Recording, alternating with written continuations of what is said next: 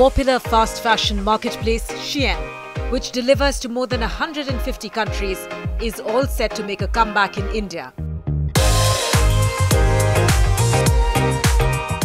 Shein is partnering with Reliance Retail to re-enter the Indian market. Shein is a Chinese e-commerce platform which is headquartered in Singapore. It was very popular in India for its stylish clothing at affordable prices.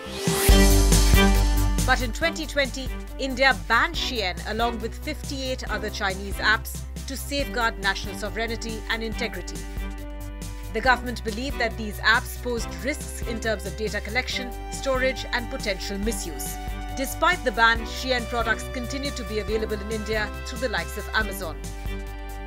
That was until the Delhi High Court issued a notice to ban the sale of Shein clothing on the e-commerce platform. But now Reliance Retail is bringing back the popular Chinese fashion brand in India after 3 years.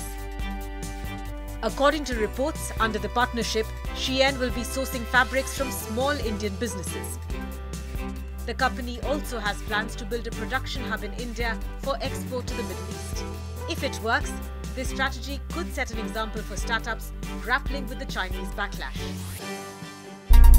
Shein has set up operational teams around the world and has also been trying to diversify its supply chain by opening a manufacturing base in Turkey.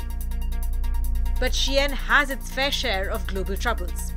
In the US, for instance, a Congress body singled out Shein and accused the company of exploiting trade tariff loopholes and violating intellectual property rights.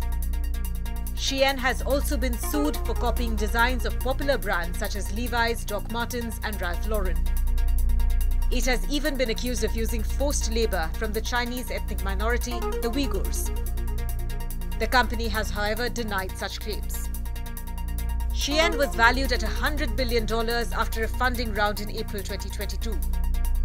It has reportedly posted around $23 billion in sales last year. On the other hand, Reliance Retail grew its net profit by 30% from 7,000 crores at the end of FY22. Mukesh Ambani was named the new leader of Reliance Retail in August last year.